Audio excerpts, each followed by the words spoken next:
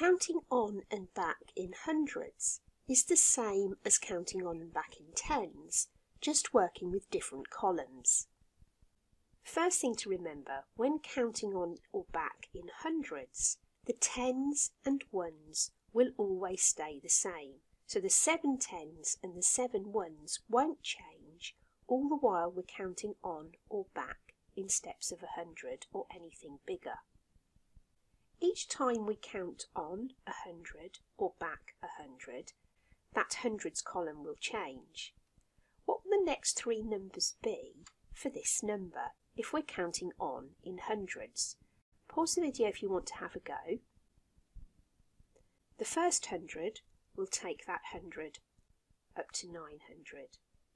The next 100 we add on will need to take that 9 digit back to 0, which means that we need to add 1 into the thousands column. And then the next 100 we add on will make that 1177.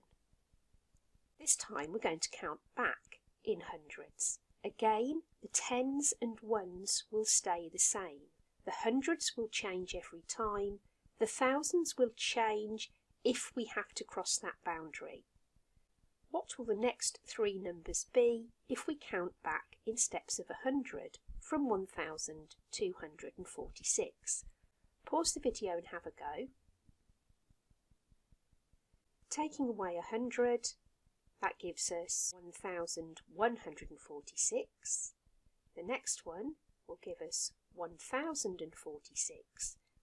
We have 0 in the hundreds column, so when we take the next 100 away, that becomes 9, which means we need to take 1 away from the thousands column, giving us 946.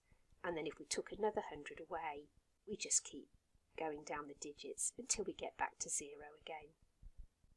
Counting on and back in thousands works exactly the same, just 1 column along. The hundreds, tens and ones will remain the same if we're just counting on and back in thousands or more. What will the next 3 numbers be if we count in thousands from 8,777? Pause the video and have a go.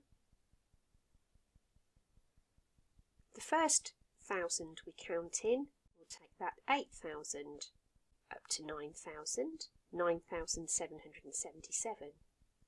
We're going to add another 1,000 on, which takes that 9,000 to 0, so we need to add 1 into the 10,000s column. And it's often helpful here to say we've gone from 8,000 to 9,000 to 10,000.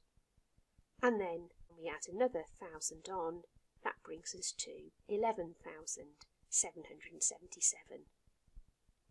Counting back in thousands, we have 11,359, which means that's going to become 10,359. So that 1 in the thousands column will become 0. We have 10,359 and we're going to take it to 9,359, which means that when we put the 9 in the 1000s column, we have nothing in the 10,000s column. 9,359, and then we just keep counting back in thousands, taking that 1000 digit down lower